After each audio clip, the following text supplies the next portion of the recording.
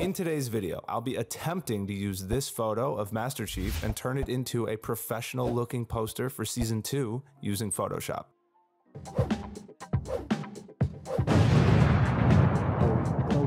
Welcome back to the channel. My name is Colton, also known as Nerd Designer. Thank you for clicking on the video. Thank you very much, sir. I don't think you'll regret it. Today, we are creating a poster for the upcoming season of the Halo TV show where Master Chief never wears his helmet and he's the weirdo looking dude with the mustache from Orange is the New Black.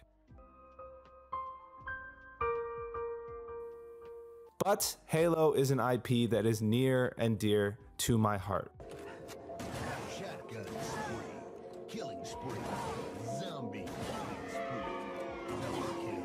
With season 2 of the Paramount Plus show coming out in February and the story seemingly taking us through the fall of Reach, it actually piqued my interest in the series a little bit. Also, at the end of each video, I take one comment from you guys and I answer it candidly. So if you want to be featured in a video, leave a comment. I usually see the mean ones. Don't forget to like, subscribe, hit that bell button. It really does help the channel if you like what I do here. Subscriber push over. Let's open up Photoshop and finish the fight.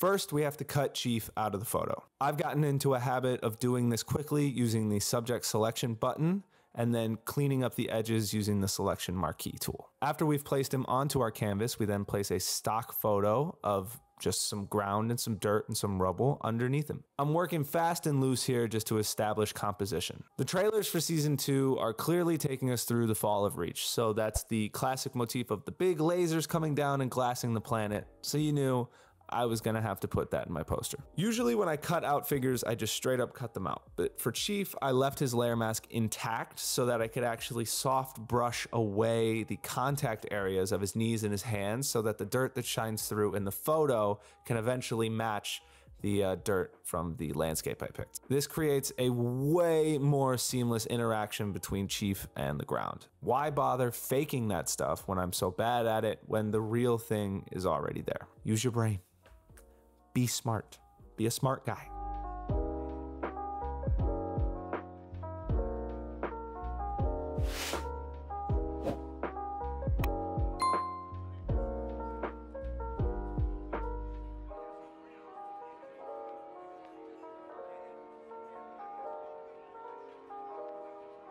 I then placed a PNG of embers for no discernible reason. Looking back, it only served to distract and annoy me the whole time. I have no idea why I decided to place that so early. If it looks like I have no plan, it's because I have no plan. I am not an intelligent adult.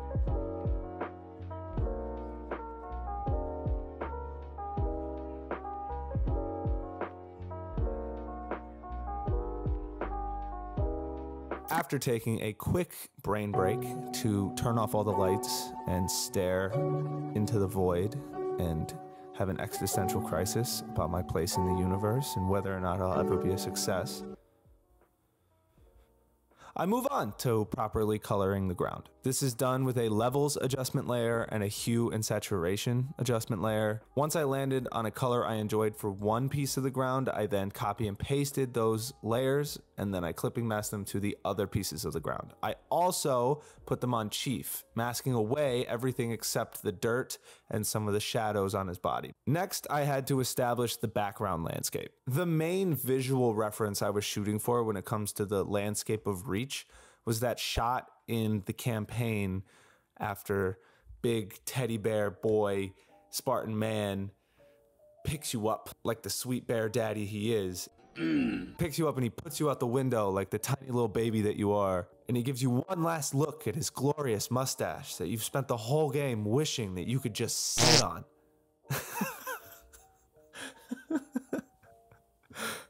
Not yours, not yours. I shouldn't even know what you look like under there. Go away. Go away. Sorry, I got caught up there. There's something awfully screwy going on around here. So yeah, that's what I was trying to match. At this point, I was starting to get bored, so I wanted to start adding some of the fun details, the stuff that makes this worth doing. Lens flares, heat, dust, battle elements. I noticed in the actual poster for season 2 that there's this kind of gold flaky lava cracks in the ground underneath Chief. And I'm assuming that's a byproduct of the glassing of the planet that's happening. And it's a cool motif that they keep pushing in the actual marketing. So I tried to, make a little nod to it in my poster.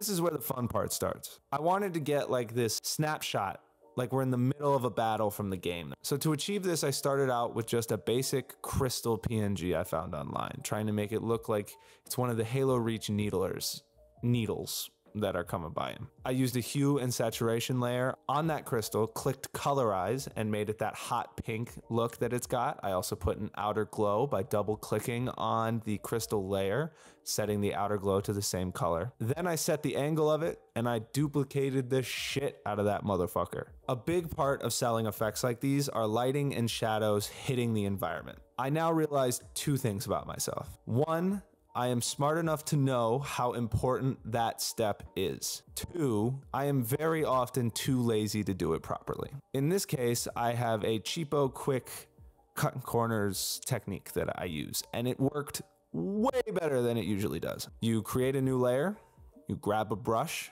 you set it to the color of the glow of whatever you're trying to match.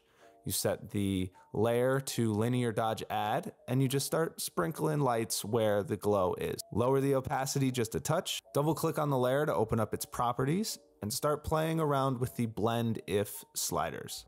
This knocked out immediately all of the shadows while leaving all the highlights where that light would illuminate and the light would get lost. So it immediately became this seamless transition where a lot of the times you have to paint that in by yourself. Works like a goddamn charm. Also, quickly, secret time, circle of trust. I realized that my over-reliance on gradient maps is damaging my final product in all these posters. I've gotten way too comfortable using them and I use them way too often. My New Year's resolution this year was, well, after doubling down on my alcoholism, was to use less gradient maps in these videos. Anyways, at this point, it's a lot of repeating steps I've already shown you to fill out the canvas. Add an element, match the lighting to the environment, add artificial highlights and shadows. That's really the name of the game for the entire thing. The biggest issue still remaining is the giant laser. This is the glassing beam that's hitting the planet. And I'm gonna be honest, I literally had no idea what to do. So I turned to my good buddy, artificial intelligence, and he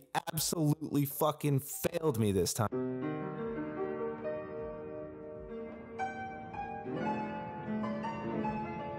Usually, it solves all my problems almost immediately. And this time, none of the big giant laser prompts were getting me jack fucking shit.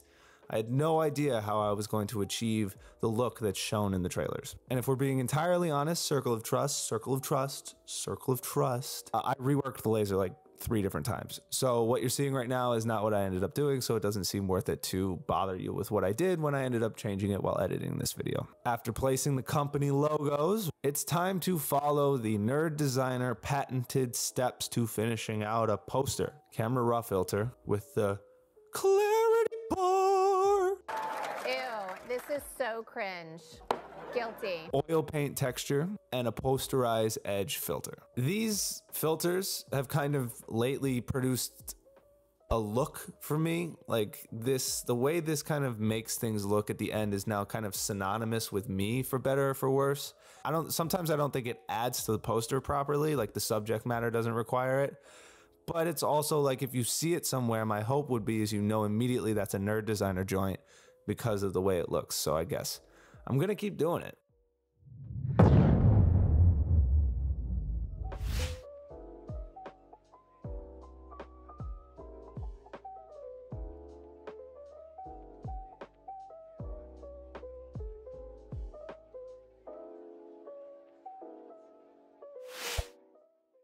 And that is the poster. Usually I talk about how happy I'm feeling and how proud I am of the final product, but to be honest with you, this one this one never really sat quite right with me. I could never get it right. I was always playing with it and being hypercritical. Maybe it's because I'm just so invested in this franchise and this IP, and the fans have been shit on for like a decade, that I felt like it deserved better, but I also couldn't properly give it any better. So I don't know. I guess you guys will be the judge if you thought this was any good or not. What did you guys think of this poster? What do you think of the show if you watched season 1? Is Chief being a part of the fall of Reach kind of a cool idea?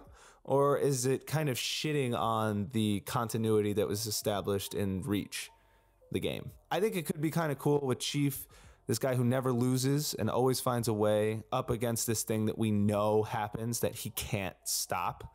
And a proper team of writers could find some cool shit in there. But this is the people who made season 1. So here's the section we like to call chatting with that dumb guy at the party who won't stop talking about all the nerd stuff he likes and can't get any bitches.